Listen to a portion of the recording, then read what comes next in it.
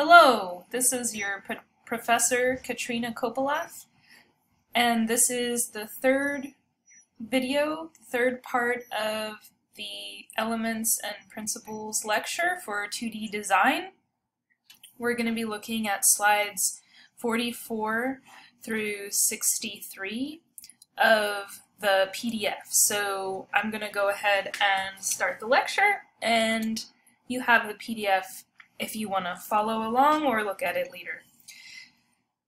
So, beginning on slide 44, we're talking about economy. Economy is simplifying an image down to its basic essentials. You're stripping away all of the details and you're really just looking at basic shapes. You're eliminating distracting elements and you're using simplification through abstraction.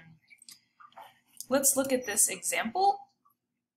These are some bowls from Pablo Picasso, and you can see how he's gotten more and more simple,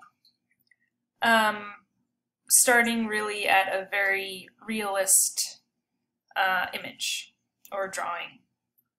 Our blind contour line drawings were a good example of using economy to simplify down a form.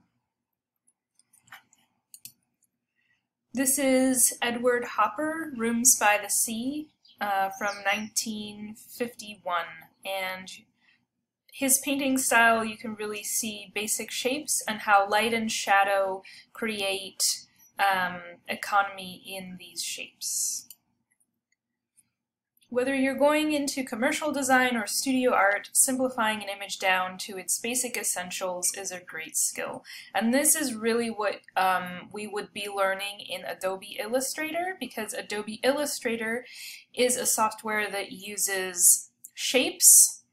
So this is an example of something you could create in Adobe Illustrator. Okay. Let's move on to harmony, which is relating visual elements within a composition. It's achieved by using repetition, rhythm, and closure. You can have harmony by using a similarity of sizes, shapes, colors, values, and forms that are harmonious, that work together. Okay.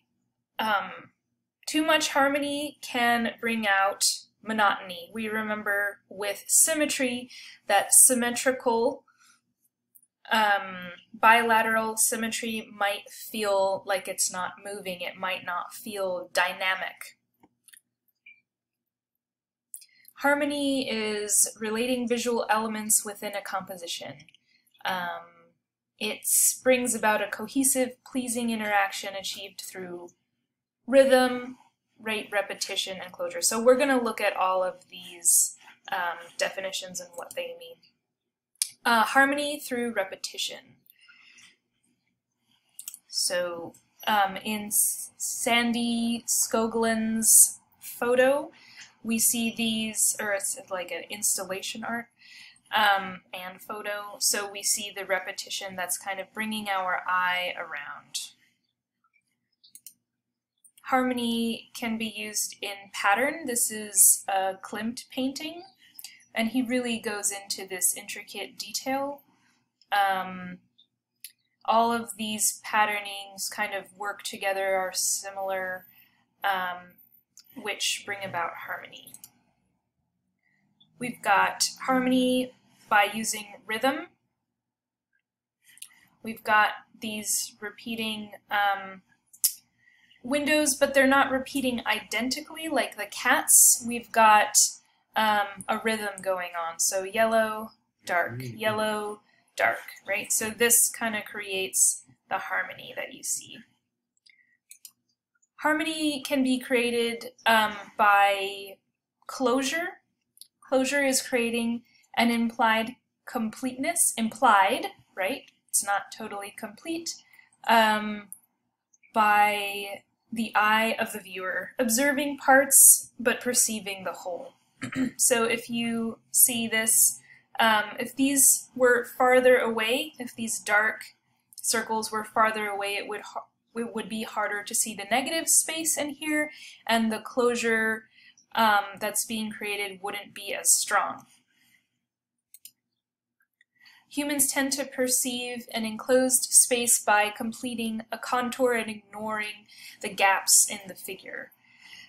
The close proximity of these circles encourages us to see this triangle. Too much harmony creates a visual experience that is so bland that the viewer is not engaged. Too much harmony can be boring. So, with harmony, you also have the opposite, which could be called dissonance. So harmony and dissonance are antonyms, they mean the opposite. Dissonance is not harmonious, and it's purposeful. We have Henri Matisse here, portrait of Madame Matisse. Matisse was part of Les Fauves movement, meaning wild beasts, and they liked to ruffle feathers. They liked to do things that were controversial, right? So look at these colors that are being used. They're very almost harsh in contrast, and it's creating a lot of dissonance. Okay, let's move on to variety, which is created, it's creating diversity within a composition. Variety can be achieved in countless ways by changing the sizes, the proximity, how close things are, contrast, a variety in contrast, orientation, right, how things are positioned or rotated, and the shapes a form creates using variety. One can also crop forms and manipulate the color properties. So too much harmony can be boring, too much variety can be chaotic and feel unstable. So it's good to have a mix of some variety and some harmony so that you get something that is both interesting to look at and also pleasing to the eye. This is an illustration by Yuko Shimizu. She is a Japanese illustrator. She lives in New York and she's been pretty successful commercially. This is her cover design for the Walrus magazine. Here we have variety in shape. And we also have a lot of harmony. So I'm going to ask you in the discussion comments, what about this piece is harmonious? And what about this piece uses variety? All right, so here we have an example of so much variety that we're having an experience that feels hard to look at, overdone, and chaotic. It's also, there's so many colors, right, that I can't really focus on one area. Unity is the ratio, right, the right appropriate ratio between harmony and variety.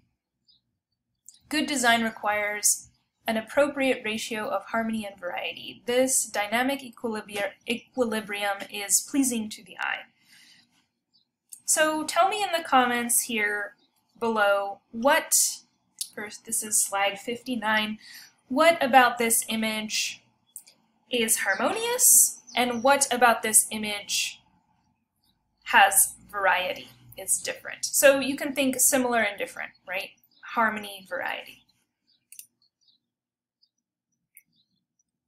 So we're talking about unity. We've got unrelated shapes. The shapes don't have unity. and unified shapes, speaking on closure, thinking about proximity.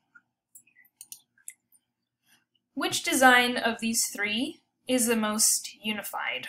So we've got number 1, number 2, and number 3. So in the comments below, tell me which number 1, number 2, or number 3, which picture do you think has the most unity? When you unify a design, you're creating a cohesive whole, or a feeling of completeness. This is related to Gestalt, which is a German meaning. Gestalt is a German term meaning a total mental picture or conception.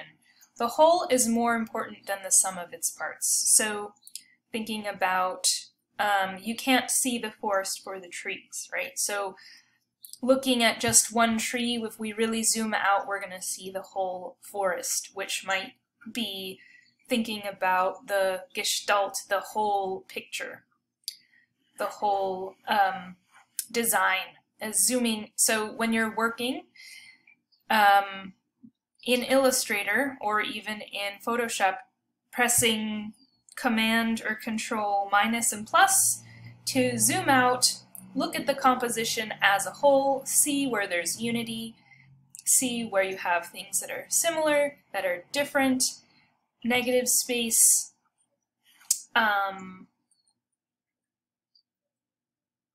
and then when you're zooming out, you'll also be able to see things using economy, right? Back to the beginning, stripping something down to its basic elements. If you were painting, you would squint at your painting to really see the shapes. All right, so that is the end of this lecture. In the discussions tab, you can answer the few questions that were mentioned.